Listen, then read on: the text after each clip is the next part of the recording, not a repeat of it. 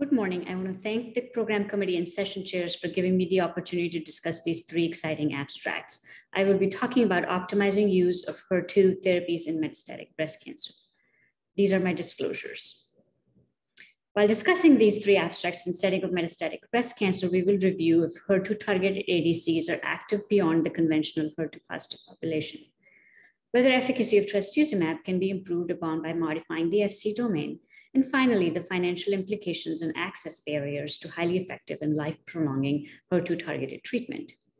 Trastuzumab deruxtecan, or TDXD, is an antibody-drug conjugate with a potent topo-1 payload, a high drug-to-antibody ratio, and a membrane-permeable payload that allows bystander cytotoxic effect on the neighboring tumor cells.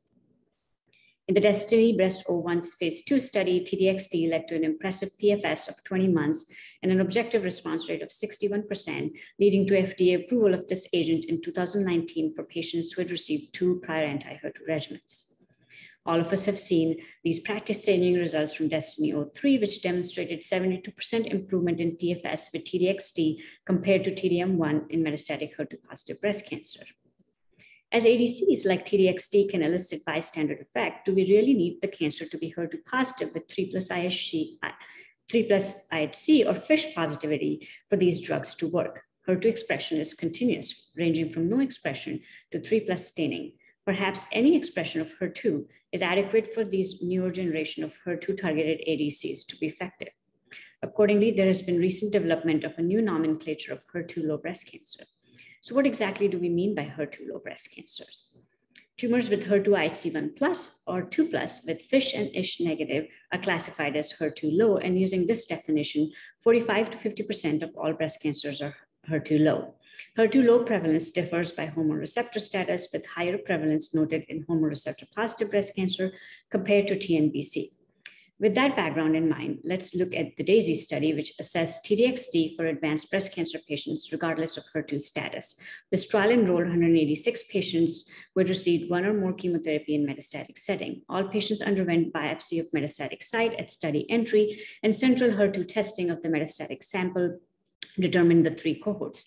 Cohort 1 was comprised of patients with HER2 overexpressed breast cancer, cohort 2 was HER2 low breast cancer, and cohort 3 was HER2 non-detected, defined by HER2 IHC of 0+.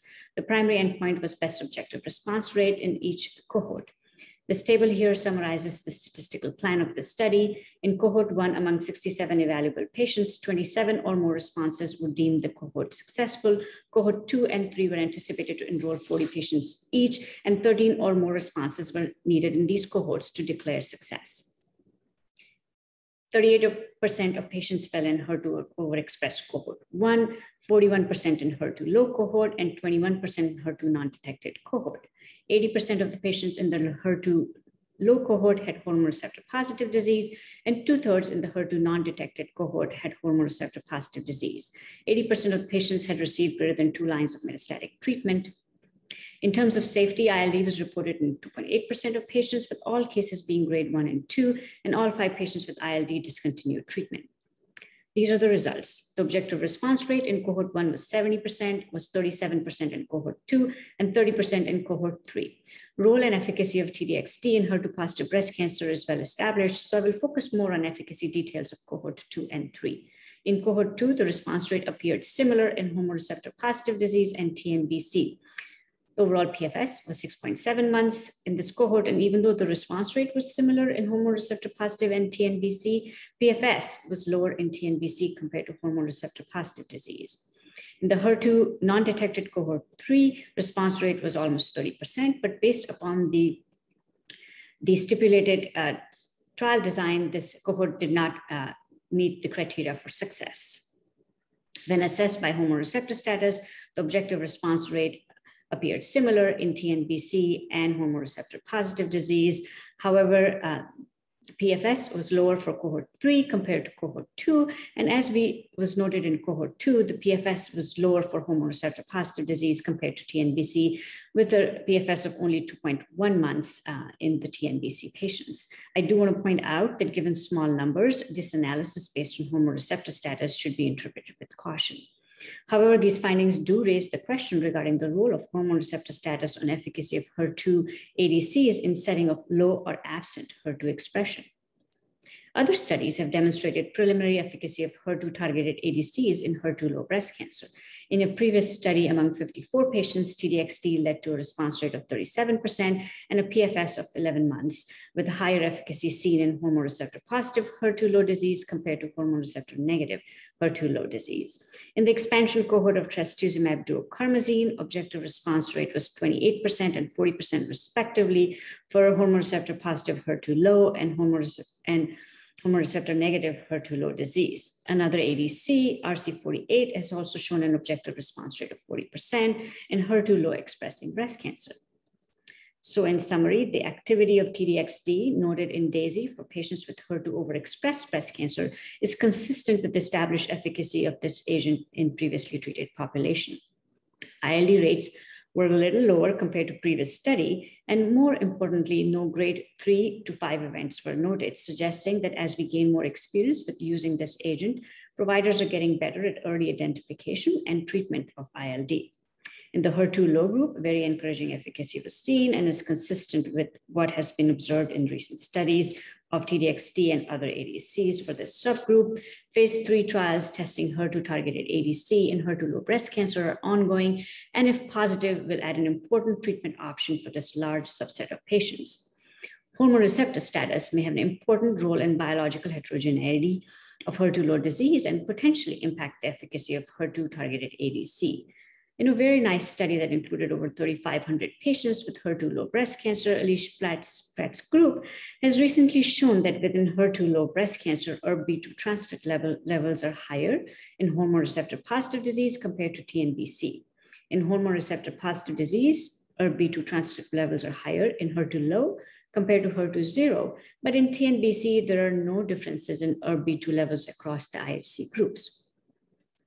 In the HER2 non-detected group, there was intriguing efficacy, which at least based on PFS, seemed to be confined primarily to the hormone receptor-positive subset. The key question here is, are we seeing activity when HER2 is totally absent, or was it simply failure to detect low levels of HER2 expression? A challenge with HER2 IHC testing, especially at lower levels, is the testing technique and reproducibility. HER2-0 is defined as weak or incomplete staining in less than 10% of tumor cells, which does not necessarily mean complete lack of expression, as these cutoffs were not geared to detect and report low levels of expression. One study that looked at concordance between local and central testing reported only a 15% concordance for HER2 IHC0+. Thus, more quantitative and reproducible assays are needed for efficient use of HER2 as a therapeutic target. This trial summarizes ongoing phase 3 trials of HER2 ADCs in HER2-low breast cancer. All the trials are using central HER2 testing. Destiny 04 has already completed accrual, and Destiny 06 actually also includes a cohort of patients with HER2 IHC of greater than 0, but less than 1. Now moving on to margetuximab and the SOPHIA results. Margetuximab is an Fc-engineered HER2 monoclonal antibody with increased affinity for the activating Fc gamma receptor CD16A and decreased affinity for the inhibitory Fc gamma receptor CD32B. Increased CD16A engagement is thought to induce more potent ADC as compared to trastuzumab.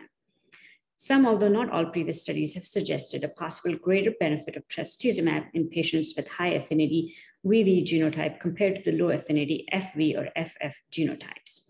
And previous studies have shown that compared to trastuzumab, margetuximab displays increased binding to all CD16A VF variants. Notably, majority, almost 85% of people are CD16A low affinity F allele carriers. SOPHIA compared physician's choice chemotherapy given with either trastuzumab or margetuximab in patients who had received 2 or more prior therapies. Today, Dr. Rupa presented the overall survival results. The PFS results of SOPHIA have already been published. There was a 24% reduction in risk of disease progression or death with margetuximab compared to trastuzumab, with a median PFS of 4.9 months in the trastuzumab arm and 5.8 months in the margetuximab arm. In December 2020, FDA approved margetuximab in combination with chemotherapy for patients with previously treated metastatic HER2-positive breast cancer. Final overall survival analysis shows no improvement in OS with margetuximab compared to trastuzumab, with a median OS of over 21 months in both the arms. OS, when assessed by CD16A genotype, which was a pre-specified but non-alpha allocated analysis, shows a suggestion of OS benefit for margetuximab over trastuzumab in the F carriers, especially if they were FF homozygotes. On the flip side, in the VV homozygotes, trastuzumab appeared to be better than margetuximab. These results are quite intriguing, but should be interpreted with caution given small subgroups. And we also do not know if other variables like disease characteristics were balanced between the two treatment arms for this FF and VV genotype subgroup analysis. So in summary, margetuximab plus chemotherapy leads to modest PFS improvement with no OS advantage over trastuzumab plus chemotherapy. Analysis of CD16A genotypes suggests potential benefit of margetuximab in F homozygous patients, although the biological rationale behind these observations is not entirely clear. An ongoing neoadjuvant MARGO study is comparing trastuzumab to margetuximab in the F carriers, and perhaps placing this agent in genotype-selected patients and also earlier in the disease course where a higher immune impact could be elicited may be a beneficial strategy for future. We now have many agents and strategies available for sequential treatment of HER2-positive metastatic breast cancer. NCCN guidelines states that most patients will be candidates for multiple lines of systemic therapy and recommend continuing HER2 targeted therapy following progression on first-line therapy. With that background, let us review the last abstract, which comes from Canada, a public payer healthcare system. The current funding policy in British Columbia restricts 2 lines of HER2-directed therapy for metastatic breast cancer. This analysis presented here today includes 230 patients that received HER2-directed treatment for metastatic disease between 2018 and 2013. Of these, 25% of patients had stable disease on first and second line treatment, thus not needing third line treatment. Another 25% had declining performance status, prohibiting further therapy. This left 112 patients that were eligible for third line HER2 therapy, and out of those, 77% or 86 received HER2-directed therapy as third-line treatment, and 23% received other types of treatment. Baseline disease characteristics and details on type of first and second-line treatment for patient continuing or not continuing HER2 therapy are not provided. And based on personal communication with first author, Dr. Jackson, the treatment details for third-line therapy are as below: trastuzumab plus chemo for 30%, TDM1 for 30%, and lapatinib for 22%. Most patients received this treatment either through clinical trial or expanded access program through pharma. The overall survival is reported from the time of diagnosis of metastatic disease and not from the start of HER2-directed therapy. Median overall survival was 58 months in the patients who continued third-line HER2 therapy and 37 months in those who received other types of treatment. We do not know how much of this OS difference is contributed by the third-line treatment versus the first and the second-line HER2 treatment. It is also not known if the first-line pertuzumab or second-line TDM use were balanced between the two arms. The median OS in patients who continued third-line HER2 treatment is consistent with what was seen in the pertuzumab arm of the Cleopatra study and the real-world data from France. Since 2018, additional third-line agents are now approved by Health Canada, although access continues to be an issue due to lag in provincial funding. The authors reported that if these survival trends continued and patients regularly received third-line trastuzumab therapy, there would be an anticipated additional cost of $68,000 per patient. In the contemporary era, third-line treatment will include newer, more expensive agents, further driving costs up. Other measures like quality-adjusted life years, incremental cost-effective ratio, and quality of life are not reported today, but the study team is planning to look at these measures. With advances in cancer treatment, overall cancer care costs have increased and are anticipated to continue to rise in the coming years. The rising costs impact access. Trastuzumab is included in the WHO essential medication list, and in a recent international study, oncologists listed trastuzumab in the top 20 high priority medicines. Unfortunately, universal availability of the top 20 cancer medicines was reported to be as low as 9% in low-income countries, and even in high-income countries, this availability was as low as 68% in many situations. These findings highlight the interplay between cancer care cost, access, and quality, and their impact on value, equity, and public health. So in conclusion, HER2-targeted ADCs are showing promise in HER2-low breast cancer with phase 3 trial results awaited. HER2 status may be a key determinant of the underlying biology of HER2 low breast cancer and ability to use HER2 low as a therapeutic target. Margetuximab provides only modest improvement over trastuzumab in pretreated HER2 positive metastatic breast cancer, and the efficacy may be dependent on genotype. The ongoing neoadjuvant study may shed more light on that question. Cost and access to life-prolonging HER2 therapy is a complex public health issue.